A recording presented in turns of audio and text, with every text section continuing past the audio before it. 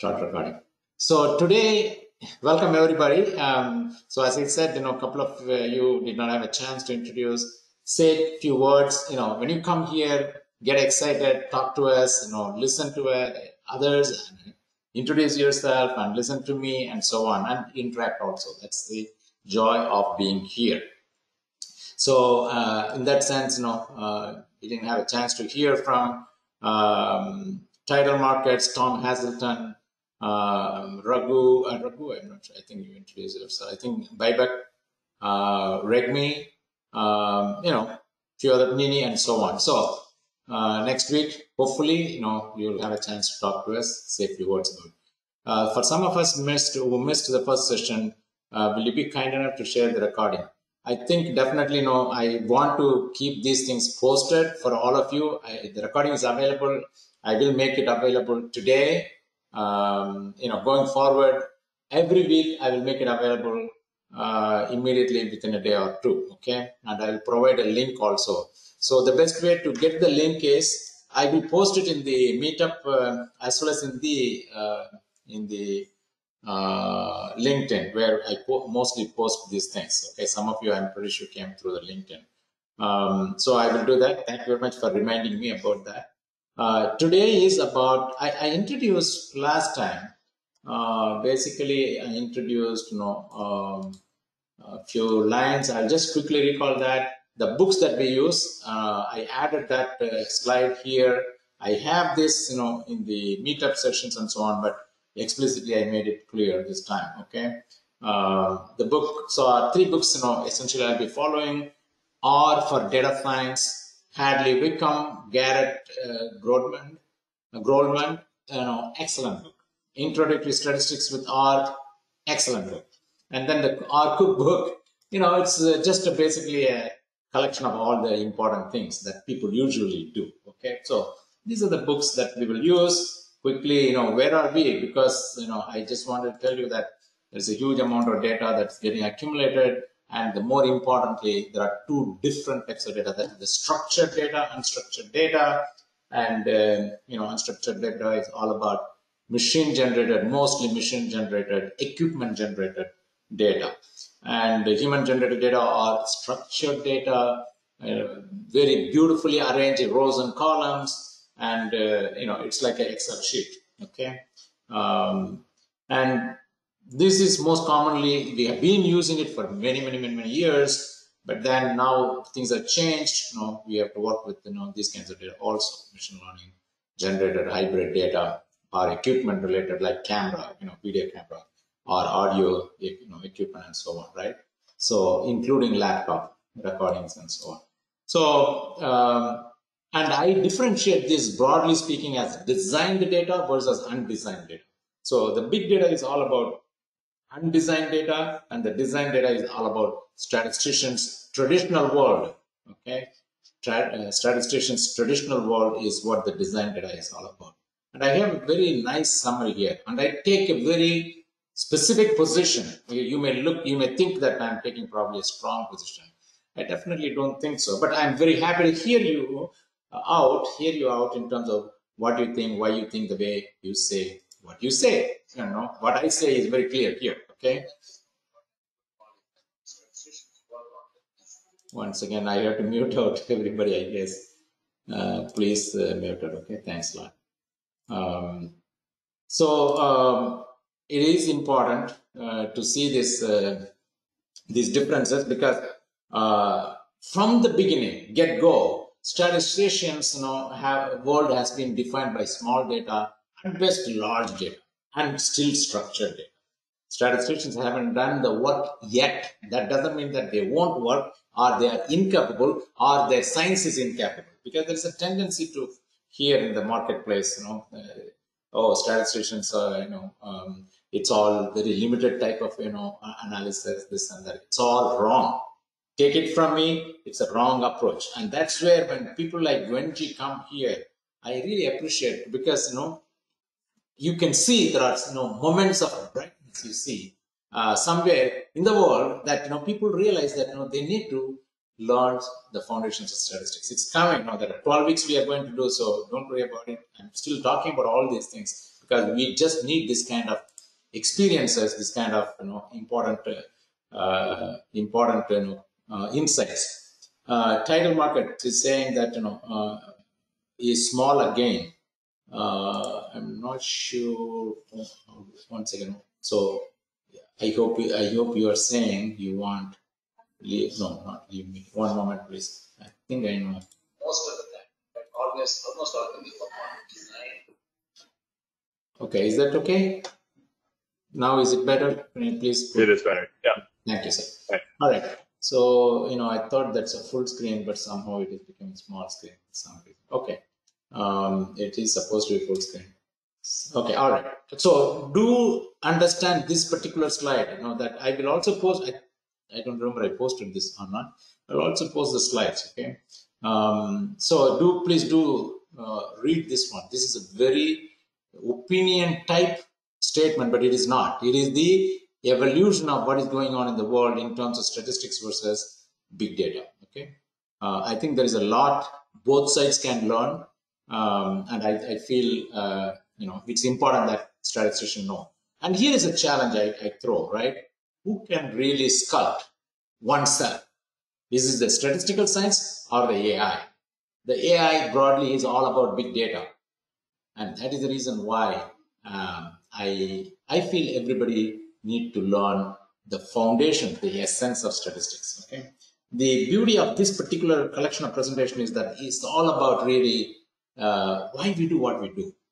And also I will show you how we do. But oftentimes we miss why we do what we do. Okay. We are always, okay, here's the mean, given a data set, mean, median, mode, and then, draw a graph.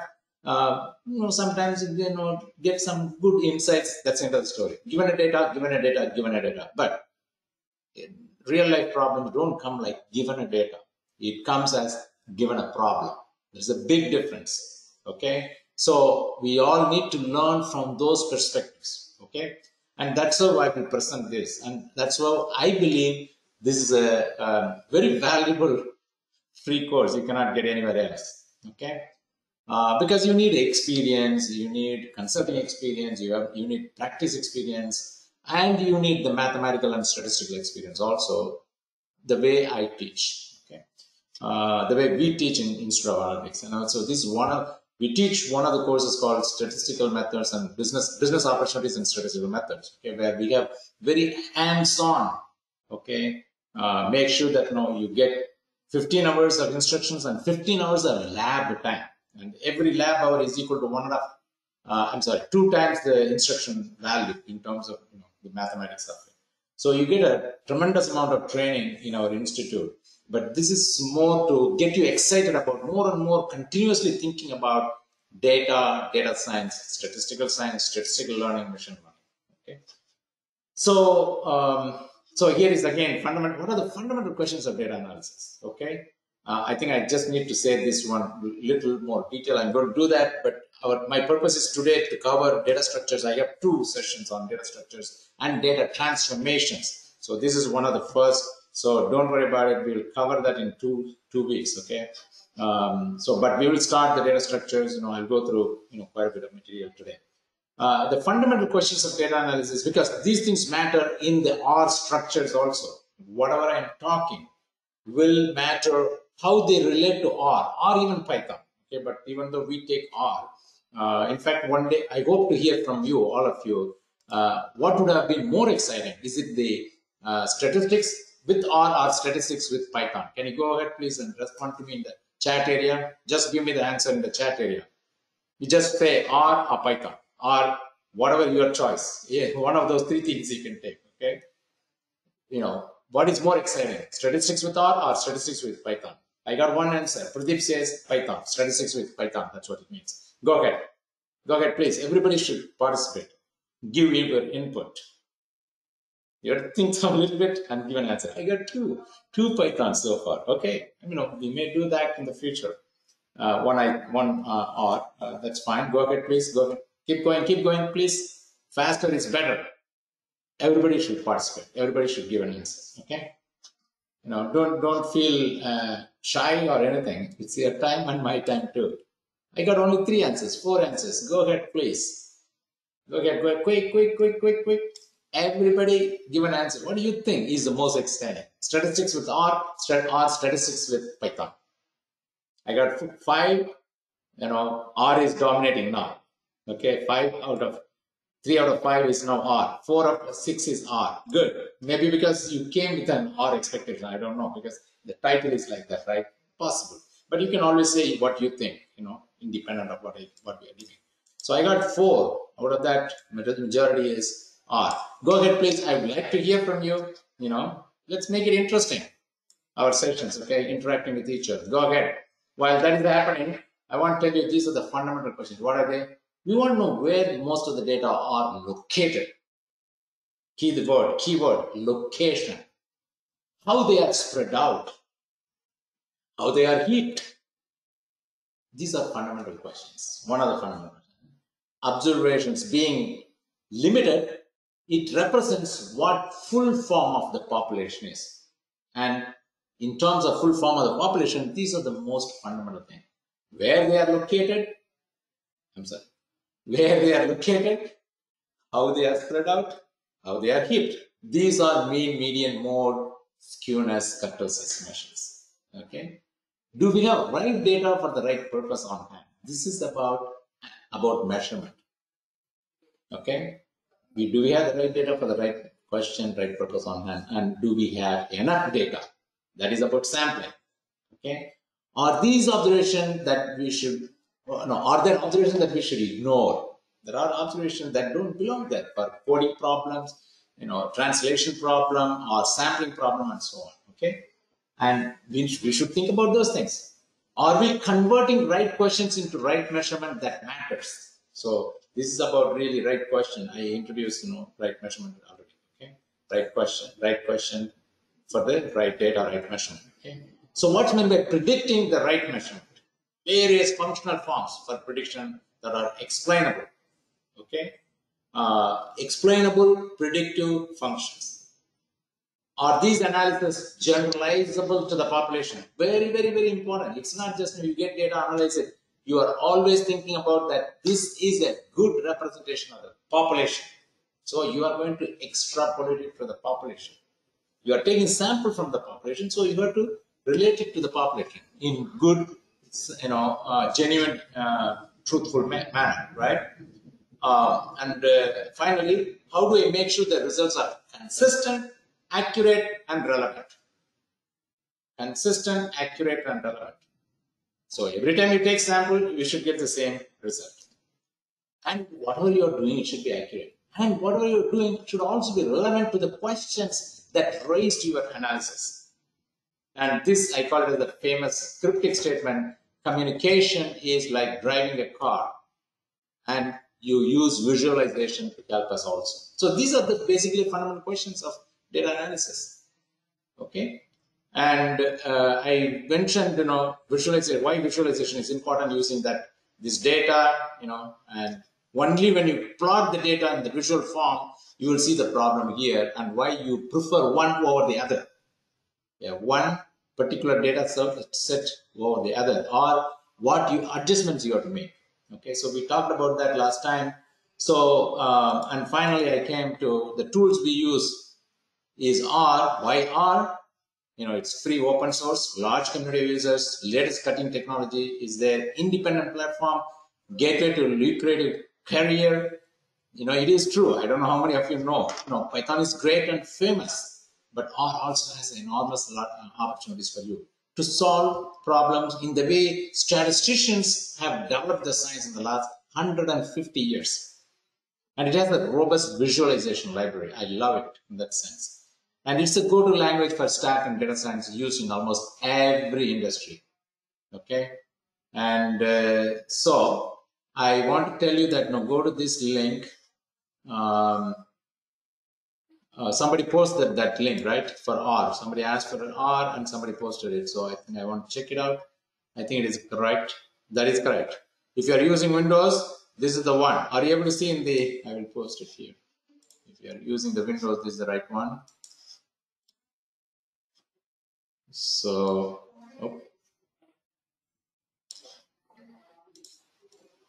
Here it is. Are you able to see this, everyone? Okay, so if I click on this one, I should come here. Oh, all right. It's deeper than that. Okay, so 4.1 or 4.1 for Windows is the latest one. Please use that one. Okay. Yeah, it's generally backward compatible. That's not a problem unless there are some fundamental changes happen. Then you have to use the latest version of R for better usage. Also, packages might not be updated with the latest functionality, so there might be some problem, but there's nothing you can do about it. If you love a particular package, you trust that it is maintained by a right group. Maintained by a group that cares for the updates based on the latest versions of R. So those are all challenges might happen, but predominantly, unless you are actual data science practitioner, that's not a problem. For basic R, everything should work in general. So use this one. That link I have given you in this, posted by Mr. Ravi, I think. Okay, Raghu or Ravi. I will check it out. Okay. Raghu, yeah, Mr. Raghu has posted that. That's a place. Just get in there and download it, use it. Okay. All right, let's keep going. Today is Data Structures Day. Okay, so we talked about the status of statistical science, why you need to do what you need to do, and now today we are ready to load the R and learn some basic data structures. Okay. When we say data structure, I was really confused in the beginning, right? What is this data structures and so on? But it is the optimization effort that by the software to utilize the system and your science. Every science has data to be stored, retrieved, and used in a particular way. Every science has data to be stored, used, and connecting it to your science in an efficient way. The efficiency of the data storage and usage is what is driving the data structures. But in a mathematical statistical sense, these are basically the following, the key terminologies that matters. What is a simple single valued variables? That is called scalar. What is a vector? A sequence of numerals or sequence of strings. Okay, same type. Homogeneous. Okay? Items inside are identifiable by its location index in the list, not appendable or modifiable. So in Python, this is called a list, basically. Okay, if it is it's called tuple. If it is, and tuple can be mixed also. If it is appendable, modifiable, then it's called list in Python. But here they have a slightly different terminologies because it's the historical way of how statisticians think.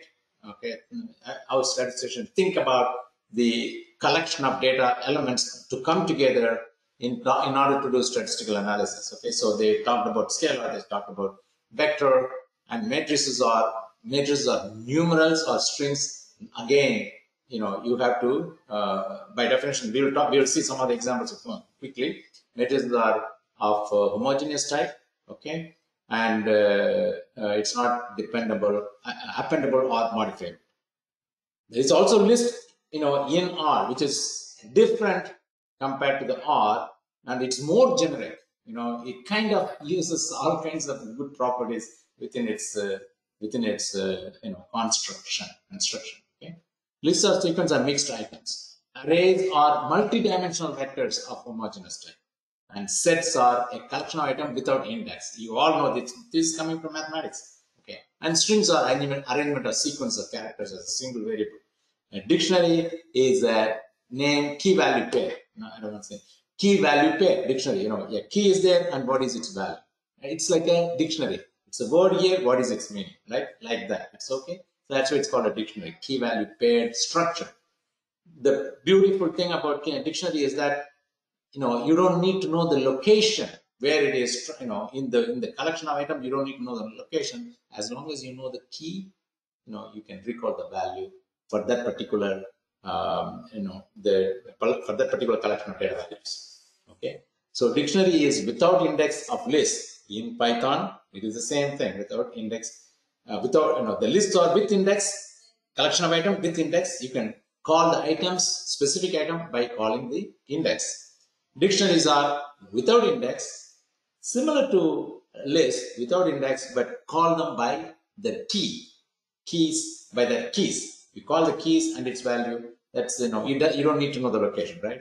On the other hand, the vectors are sequence of numerals, or it could be strings, and it could be mixed also. Matrices are homogeneous numerals or strings. Lists are sequence of mixed items again. Arrays are multidimensional vectors of homogeneous data type. It could be three-dimensional matrices, to say. Okay, matrix, matrix, matrix. That's a three-dimensional matrix. Matrix is rows and columns. You all know. I'm just recalling this definition. So these are the fundamental data structures we have to know how it is represented, recalled, and used in R. Okay, so here is the structure geometrically. Vector is like this. Matrix vector is just a sequence, right? Matrix has rows and columns, and arrays have multiple matrices. And multi-dimensional arrays, it could be four-dimensional arrays. And you might wonder, does it have really practical value? Think about it. Of course, yes. Why? For example, here is an example, right? If I have stores, Walmart store, for example, they have stores in countries, different countries. They have stores within the countries, in the states. Within the states, they have the, let's say, district. Within the district, they have the town. Sometimes certain towns have multiple stores also. But then now you go, how many dimensions I already passed? I passed already country, states, district, town. Okay. Now multiple stores could be there in town. If you take, let's say, Dallas, there are lots of Walmart stores, right? So it could be multiple stores within the town also. So that's a fifth dimension. Sixth dimension is the list of all SKU. Okay. SKU number, which refers, each SKU number refers to a particular product, right? That is the sixth dimension, and each SKU's the price, and that is the continuous variable. So we are talking about only the dimensions right now. So say, SKU is the sixth dimension. This is the sixth dimension array, so to say, and it can be huge, right? They have millions of SKUs. So it has a practical meaning. In fact, the tensor algebra, you will see tensor applications, and Google nicely used that tensor flow. From that tensor is basically a multidimensional array. Okay, so these are all connected, and they all have some mathematical properties, statistical properties, and are related system-specific application or interface-oriented data structure relationships. That's why data structures matter, because certain data you want to store it in a certain way and recall it in a certain way and operate on it. That's why data structures matter. Okay, you can define your own data structures depending upon your own applications. If you take GIS, it has a different data structure. We are not going in there. GIS, Geographic Information System. And if you look at genetics, it has a different data structure. So the application package may define a data structure with certain properties, and that's what we are talking about it when we say data structure. But here we are talking about the basic mathematical, statistical based data structures that are immediately usable. But if you have any special application, you may develop your own data structures. Okay, that's why data structures matter. Of course, scalars means single valued variable. If you have single valued variable, addition, subtraction, division, multiplication, and hence, if I have a value like x equal to 5 and y is equal to 3.5, you can define all these things. Okay, so we know these things. Up to this, we know, everybody knows. Basic arithmetics. But also two more important arithmetics are exponential and the inverse of exponential. Exponential is e power x, for example. E is natural, it's a specific value, but it could be a power x. So it's an exponential function, okay? This is how we do it. If it is x power y, we do it in R, x, that arrow mark y. That's what we do to get the power value. But the opposite of that, the inverse of that, is what is called the log function value. So power function, addition function, subtraction, multiplication, division, power function, inverse of power function, that is called the log function. Okay, so if you have e power x, then the logarithm of the inverse of that e power x, is logarithm of x. No base means no natural logarithm, but the function that we use in R is like this. So recall this one. 6 operations is what I was talking about, basically, right? This is the natural, this is called e power x, exponential of x, e power x. This is the general power function. This is specific power function. And for this specific power function, the inverse is log x, okay? So these are single valued based mathematics that we all need to know, and we will use that. And when I said vectors are multi-valued variables. This is scalars are single valued variables. This is vectors are multi-valued variables. The function is called coercion function. Very, very, very interesting and important. Coercion function, starting letter with the letter C, and that's why we use the function called C in R. Okay. Sometimes people say it is a combined function. It is not. Sometimes they say concatenation function. It is really not. Coercion is the right word, because you will see it is going to coerce all the elements inside that into its base mode. And I will talk to you about what is meant by base mode. So, for example, x is equal to, or assign the vector of these elements. Vector means here coerce 5, 3.5. Coerce this collection of items 5, 3.5, and y is coerce the collection of item 2, 7, and then now you have the you can do now whatever the mathematics you want to do. Addition, subtraction is very, very clear, right? Addition, subtraction is very, very clear. It is going to take the corresponding element. That's how it is structured. Okay, remember that. If they are same type of base values, this is actually what is called the float. Okay, because the base value is, even though it is integer, because this is 3.5, it will coerce into float. That means decimals. And in general, it will, even if it is integer, it will take back everything to the lower level, the more basic level. For the numbers, it is more basic level is the float value or decimal value function. So given that it will do addition with the corresponding values, subtraction with the corresponding values, but now I want you to think about this. What could this be? It should make some sense, isn't it? And R has built in automatically. What do you mean otherwise? We don't know. What is meant by dividing this vector by this vector, right? What is meant by dividing? What is meant by multiplication? And what is meant by exponential? What is meant by log x? Right? These are the functions I told you, right?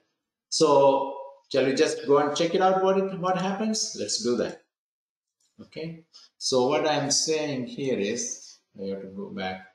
I wish I had my camera working on the other screen. That would have been. I don't have to move around things here. So let us talk about. I said, I'm going to clear all these things. Okay. So I said x is equal to c. X is equal to x equal to course 3, 4 some number, right? And you can use semicolon in R to add more multiple comments. Okay, multiple comments except the print. If you use print, then it won't work with you. The last statement will only work for you. But otherwise, you can use multiple commands in one line. So I'm doing that here. So let's say minus 3.5. Okay. What? I should see it. It says P, right? Okay. Now, x plus y, it is a vector. Remember that it's more trickier, right? So it has to use the corresponding term. That's the point. That's the tricky part. So x plus y means add this, 3 plus minus 3, the corresponding element. So it's 0. And 4 plus 0.5, 4.5. Now let's do the same thing. I should be able to recall. Okay, so let's do that. So you expect that the corresponding terms are happening there, right? So that's why it is 6 on 3 plus 3.5. Let's do this one. What does this mean? What do you expect? I think you should be able to expect this very easily, right? That is, multiply the corresponding terms, and so is the division. So even vector, vector calculation, corresponding terms are being used. That's the point. It's easy, it's quick. You know, if you are looking that kind of expression, that kind of translation, that kind of transformation, that kind of computation, it works super well. Very interesting. Let's do this one. The power function, right? Exponential of, let's say, x. Whoa. So what it means is exponential of each of the term in the same way. We are not surprised here, right? Because that is the structure of R. Okay. You can share what's your experience with similar thing in Python. If you want, you can put it there in this, in the chat area, right? So go to, let's do the exponential of 4, right? And that is what you see. So it is taking the corresponding elements, okay? Now, let me go back to this one. So, you know, if you define in terms of coerce function, it is going to go back to the base. What does that base mean here? Let me go back and check it out. What is the type of axis? It's a double. It's also called, you know, float decimals, but that is the decimal is a more, you know, mathematician type terminology, but you call it as double. That's what decimals are all about. Okay, double precision. So type of is something that you should always use if you ever want to check it out what it is. So if I do, I can coerce, you know, different strings also, right? I told you I'll come to that, but let me talk to you more about the computations, you know, before I go there. You can identify members of a vector by its position. The position starts with 1 in R, but in Python it starts with 0. Remember the key difference. Here and there I might say key differences. Okay. So the position always index starts with 1 in R, but in Python it's 0. So here is an example. You know, so let's do the x1, you know, and the exponential of y. So let's do the x1, and you remember that even though it is coerced into a vector, I'm using double square parentheses to call its membership. Okay, double parentheses. In fact, this part resembles like the Python list. Okay, resembles like the Python list. Now I want to say exponential of. I can do like this. X to. Wait, I'm sorry. Not built in. One moment. Exponential of, okay.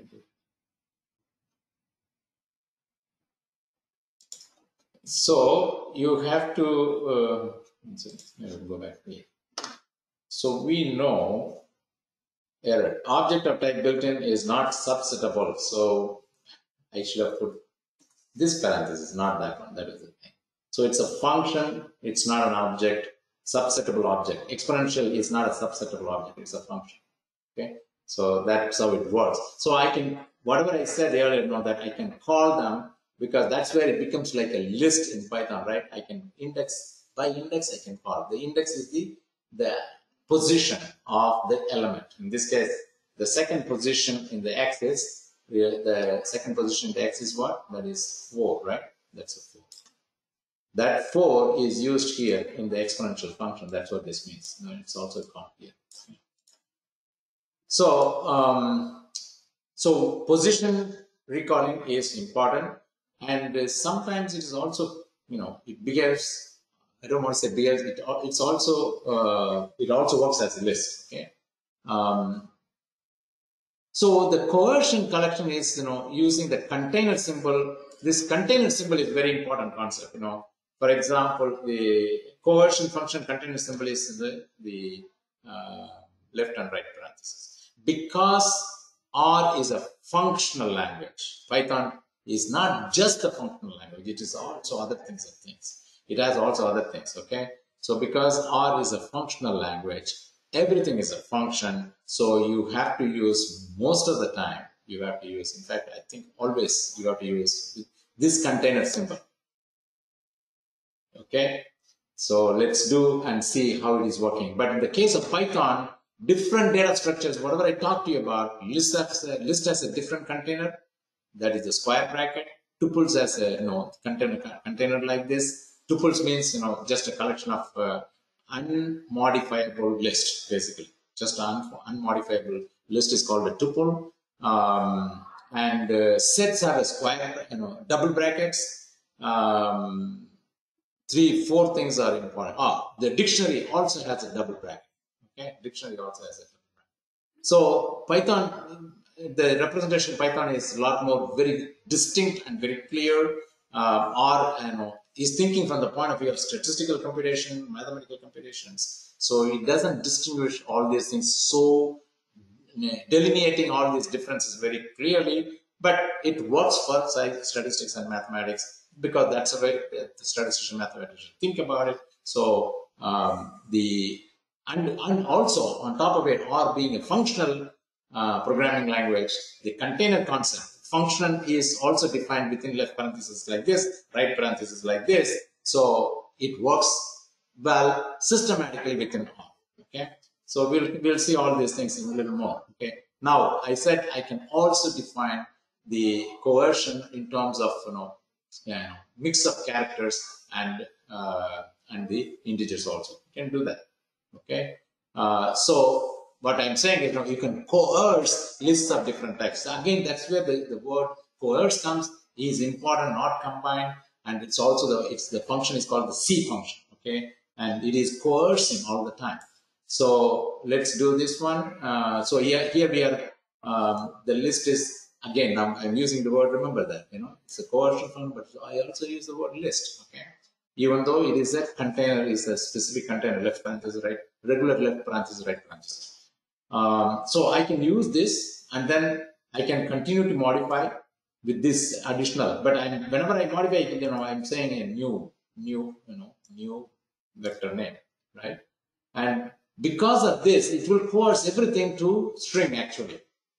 Because of this, because that is here, which is a string, all the elements. So all the elements of that is contained in x2 will be coerced to string. Okay, you can see that. Also, sometimes this is called atomic vectors. This type of vectors are called atomic vectors. So whatever you do, vector, vector, vector, list, list, list, they will become again finally a flat atomic vector. Okay. So let's quickly do. How about this? We do this one. Show it to you that is how it's working, and then I will quickly move to matrices and arrays. Okay. Just hang in there. This one. Oh joy.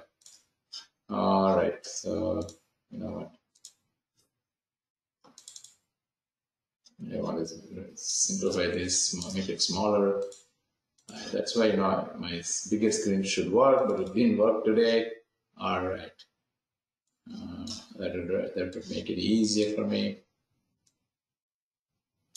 We know x2. Let's just define x2 because this is better. Unnecessary that one. So if I call x2, you see this one, all the elements. First of all, it brought this into this. This particular list became elements, member elements there. And then it is adding with Sam. Because Sam is, this is where I'm saying that it will go to the most basic, it will coerce, not make it most basic, but coerce all the elements to the most basic of the elements that are contained here. The most basic element here becomes a string because of this string. So now x2 has become just a collection of strings. So it coerces all the elements to the most basic. When you have integers, it will coerce to double. When you have a character there, any one character, it will coerce everything into character. Okay, so that's another thing. There are also functions. There are also functions that will help you test the various properties of atomic vectors. Atomic vectors are the flat ones, and whatever I said, the coercing function that gives you, right? So there is something called type of, I already told you. And then sometimes you want to check whether, is it an integer alone or is it atomic? Is it, because remember, whatever the variable name, you only know the variable name. You may not know, one moment. Okay, I'll make it bigger. You only know the variable name and you don't know what it is, or because you have a long collection of codes, then you want to check it out. These are called testing functions. Okay, what is the type of the function? What is the type of the variable? Okay, what is the type of and then is it the variable purely integers? You can define only integers also. Okay, if they turn out to be integers. Otherwise, it will coerce to float, double, okay, float or double. Is it atomic vector or array or matrices or something? Oh, by the way, there is also logical. Okay, so there is also logical. So is it numeric? And is it and then is also list. You want to test whether something is a list or not.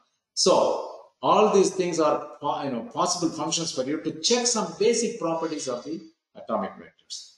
So is it first of all, type of will tell you what type of atomic vector it is, float or string or list. Is it integer? Is it atomic? Type of is it double? Is it numeric? And then finally, there is also what is called the structure. Okay, so what is the structure of this? So it gives you the full properties of the atomic vector you may have. So for example, I'm just saying, what is the structure of this? Okay, so I already defined inside this one. So there is one, there is a there. So it says, because there is a string is there a, so it says it's a character vector. Okay, and what are the elements? A is one of the elements, 1 is one of the elements. So 1 is stored as a character. So that's what I meant as the whole thing is coerced to string. Let's quickly go to another important word called list, explicitly called list. This is very interesting. This is most powerful in R. Okay? It is basically the collection of all the things that whatever you put inside. This is where the object-oriented programming is, will end up using list as most fundamental data property in data structure in R. Okay, which is not the case in Python. List, the word list has, it has all the fundamental properties of data structure that you can use, because a list can contain a list, and a list can also have a member as matrix, vector as a matrix, scalar, or arrays, logical. It can contain anything and everything. Okay, a list in R. Okay, and it's most fundamental here. So, for example, this is a sequence function. With always when you have double colon, this means under the construct specific, it will say 1 colon means 1, 2, 3. That's what it is. So first element of this is 1, 2, 3. So it's a list of lists. You can see that the second element. That is the beauty of list. Otherwise it would become a flat. Right now, if you put it as C, it will be a flat vector of elements. That will come down to basically to string. Okay, because string is the most common denominator here. Okay, the common denominator here. So so the second element in the list is a single element vector. Third element is a truth function, basically truth values, true, false, true. So that is the third element in the list. Fourth element is basically these two elements, which is again a vector, flat vector. So you can see that complex combination of items are brought under the term called list. Coerce is different and list is different. Remember that. Okay. Another thing, quickly. So the specialty of list compared to atomic vector is that we can create a list of lists, and that's what I mentioned last time. Because a list can contain other lists, this makes them fundamentally different from atomic vectors and also the most powerful structure. Of course, every powerful structure will also be more complicated also. The way how it is stored and how it is recalled and so on. It is going to cost time and resources. But we need those things. That's where we come here with this idea of list as defined in R, and lists can contain lists, and that is the most interesting thing. So here is one quick example I want to share with you. There is also a function called test function called isList. Okay, so empty cars is a data set. A data set is a data frame also. I'm going to talk about that later next time. Is it a list? Of course, it is true. In other words, your data frame is also a list. Data frame is like a collection of it's a collection of both numeric vectors and string vectors. That's what data frame is. I used to think sometimes in the past that, oh my goodness, how do we think about data frames? It's just each column can be a list. So it is a list of lists, so it's a list. So empty cars is the data sets, common data sets used in R. We are going to use that later as an example. And here is the example how we use it to create a model. And I will revisit these things. But is it list? The model itself is list, for example. Because I said that This is where the object-oriented programming is combining all kinds of different types of data set, data properties and data elements. So list is our most fundamental thing that we will use, and list can contain the arrays, dimensions, and so on. I want to stop here. Any questions? Couple of minutes, please. There's a lot of good stuff learning. I hope you see this, the value in these things, and I will stop here for your questions. Go ahead. Quick, please. You can type your questions also. You should have 1 or 2 questions because it's like quiz for the time you spend, right? So one or two questions at least we should have it. I will be very surprised if you don't. Any questions? And you might see that it's going a little faster, but I'm trying to give you 60,000, 30,000, 10,000, 10 feet above than the ground level most of the time. But I will come to the ground level also, show you some calculations and so on. Okay. Any questions? All right. I'm fascinated. Gaushali? If you have any questions, you can post it in chat area also. Yes, please. If you have any questions, please do in the chat area while Gaushali will wind up the session. Go ahead, Gaushali. I'm kind of disappointed. Yes, I hope they don't have any doubts at all, sir. It is very clear. Thank you, sir. Thank you, Dr. Okay, there's one question. I'm very new to this. There is one question there. Gaushali question. One question is there. Yeah. Okay, go ahead, right. So one question I'll give back. How do I start learning R? Coming and participating in this, for example, can help you. The other one is the internet is a ton of resources are there, but the problem there is it will not connect with you easily. That's why we believe in speaking to you in our diploma program. Also, we believe in real-time interaction with you people. So we teach, we spend time with you in lab. So we really spend something like 30 hours for every subject. There are 6 subjects we teach to give you a diploma. If that you can get it usually in 6 months' time. Okay, so you have to spend time, invest your time. Don't expect free education to be easy for you. There are some exceptional people. They may just learn by listening here and there. They spend their time, but it's a long way. It's a wasted way.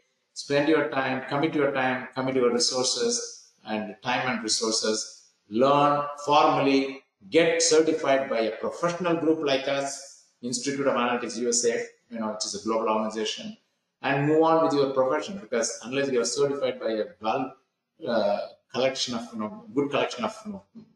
staff, people, and the organization, the industry will not also respect you. So unless you are super good, that's fine. So my suggestion is be back. I'm sorry if I mispronounced your name, but the point is. You can join a program. It could be our institute or even Coursera. If you want, you can do that. There is a difference between Coursera and as Coursera doesn't do real time, and we do it real time. Interact with you like this at a very specific time in a week. So try to do this in this way, the way I mentioned it. We can attend to your questions in future also. So thank you very much, everybody. Have a great rest of the week. I'll see you next week. We'll do data structures part 2 and transformations. Thank you very much. Bye, everybody. Thank you. Conclude, Gaushali. Yeah. Thank you, sir. Thank you for your wonderful presentation. I thank one and all on behalf of Institute of Analytics USA for your active participations and interaction to make the sessions as lively as possible. We look forward to meet you on next week, on Wednesday, at same time. Once again, thank you. This is Gaushali signing off for the day. Thank you. Bye. Bye, Gaushali. Bye, Bosco. Bye, Venki. Bye.